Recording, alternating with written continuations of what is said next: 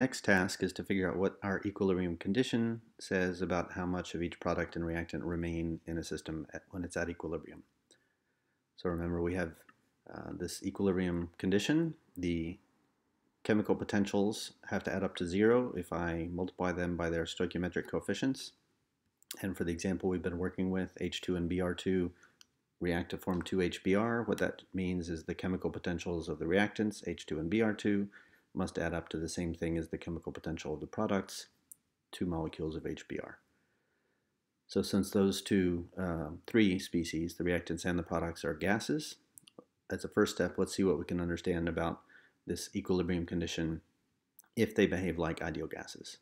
So remember, what we know about the chemical potential of an ideal gas is that the chemical potential at some particular pressure is equal to the standard chemical potential under standard pressure, plus RT log of that ratio of whatever the pressure is to the standard pressure. So as the pressure changes, the chemical potential changes as well. So if I take that result for the chemical potential of an ideal gas and insert it into our equilibrium condition for H2 and Br2, chemical potential of H2 plus the chemical potential of Br2 adds up to twice the chemical potential of HBr. Now I can collect terms. If I move the standard chemical potentials over to the right-hand side, I've got twice the chemical potential of HBr, and terms like this chemical potential Br2 move over to the right with a negative sign. So twice the chemical potential of HBr minus chemical potential of H2 minus chemical potential of Br2. Those are all under standard conditions. On the left side of the equation, I'll collect all the RT log terms. So I've got RT log pressure of H2 over P naught, RT log pressure of Br2 over P naught. And if I take those and factor out the RT, when I bring the product over to the left-hand side, it gets a negative sign. So I've got minus twice RT log of the pressure Br2 over P naught. So now I've collected all the pressures on the left side and all the standard state chemical potentials on the right side. If I rearrange those a little more, I've done two things here. First of all, the sum of these logs is the log of the product. So instead of adding the log of H2 and Br2 and subtracting the log of HBr, actually that's a typo. That should be HBr.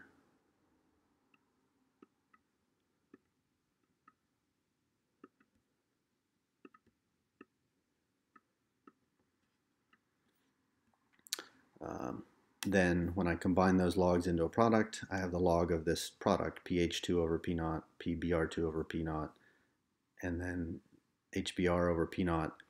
Since the coefficient is 2, that's the log of this squared, and the negative sign turns it upside down. So I've got pressure of HBr under P naught, and that quantity is squared. So those logs have combined into this term.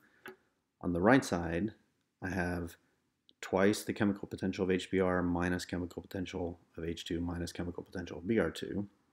Remember what chemical potential means. That's the partial molar free energy. So this is the difference between the partial molar free energies of product minus partial molar free energies of reactant at standard state conditions. So all that is the, and remember that partial molar free energy, difference of products minus reactants, I can write that as the difference when I undergo a reaction of the free energy. And we're talking about Helmholtz free energy here for constant T and V conditions. So this is just the change in the Helmholtz free energy for this reaction under standard state conditions. So I'm writing it as delta A, molar delta A of the reaction. So the next step, the P naughts on the left-hand side, I've got a P naught twice in the denominator and P naught twice in the numerator. So when I combine those terms together, bringing in a negative sign intentionally to flip that fraction upside down because I want the HBr to be on top.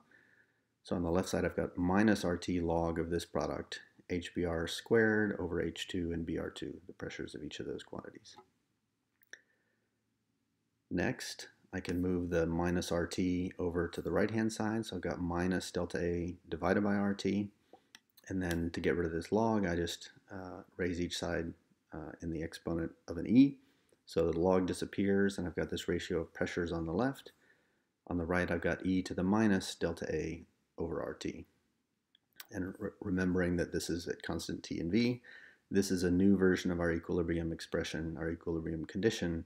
The system will be at equilibrium if the chemical potentials of the reactants are equal to those of the products, which is equivalent to saying, after all this algebra, if the ratio of these pressures, HBr squared over H2 and Br2, is equal to e to the minus change in molar free energy over RT at constant T and V. If we had done all this at constant T and P rather than constant T and P, the only difference would be that we'd use the Gibbs free energy rather than the Helmholtz free energy.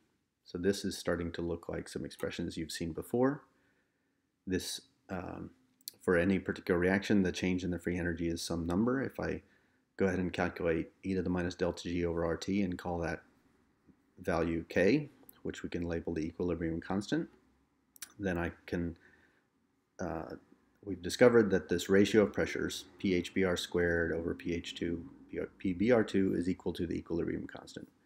So this looks familiar for two reasons. Number one,